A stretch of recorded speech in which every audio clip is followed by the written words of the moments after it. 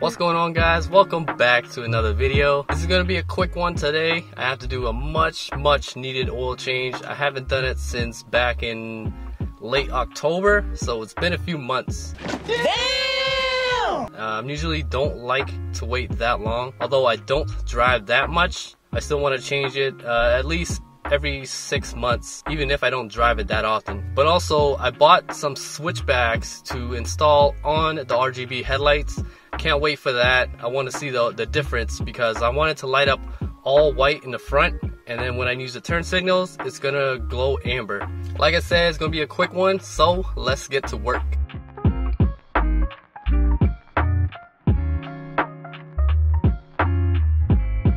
So for oil change, I'll be doing the usual Mobile 1 5W20, and usually when I go to advanced, I get the Purelator Pure 1 oil filter to go along with it. I've had pretty good luck with this one, no leaks, no nothing. And these are the switchbacks. These are the ones that I bought off eBay. I tried to go off by reviews, so hopefully these are good and long lasting.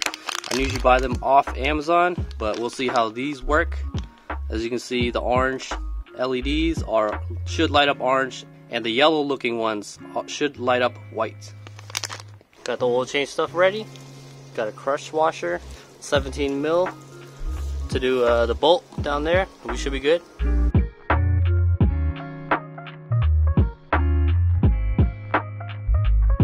So while we're waiting for the oil to drain, got the oil drain pan right there, filter out.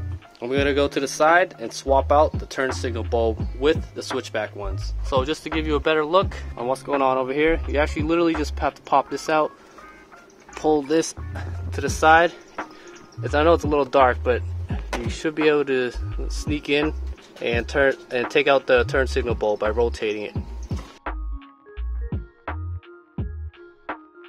So here's a quick look at the difference. This is the new switchbacks. These are the old ones. They light up amber.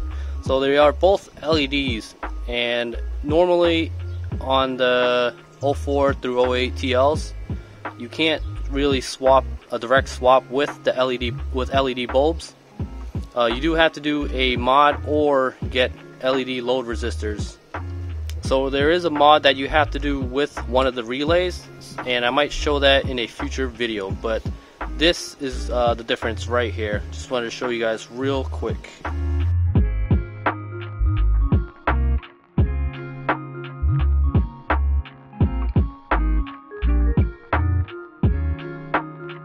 I just got done installing the new LED switchbacks, and let me show you guys. Here's the key. I'm gonna unlock it. This is in the daytime, so look how bright these are. That's actually pretty amazing. This one is in the sunlight, this one isn't.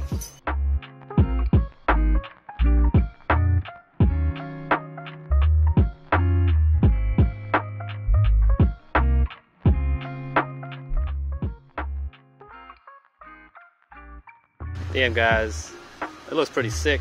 It's all white. This is with the HIDs off. It looks pretty dope. The only bad news is it doesn't really match with everything. Like, this is a little off-white, this is really bright, this is a little dim. But like I said, it is the daytime. I might go back if I don't like it, but I'm actually really digging it right now. Let's check out the other side. Here's the driver's side. Kind of hard to tell, but you do see it. Let me get a little closer. It's kind of hard to tell.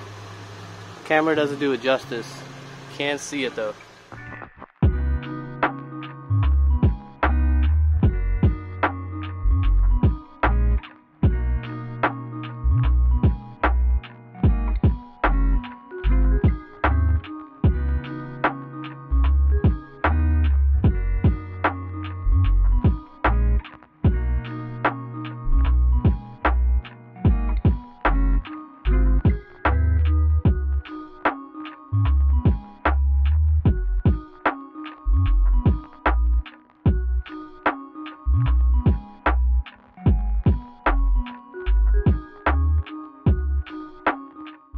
Alright, so a few things to note about the switchbacks is if you have a base model or the base model headlights and it's not clear, don't even do this mod because if you have amber corners, it's still gonna glow amber even if you have switchbacks. So a white LED with an amber corner still gonna display amber.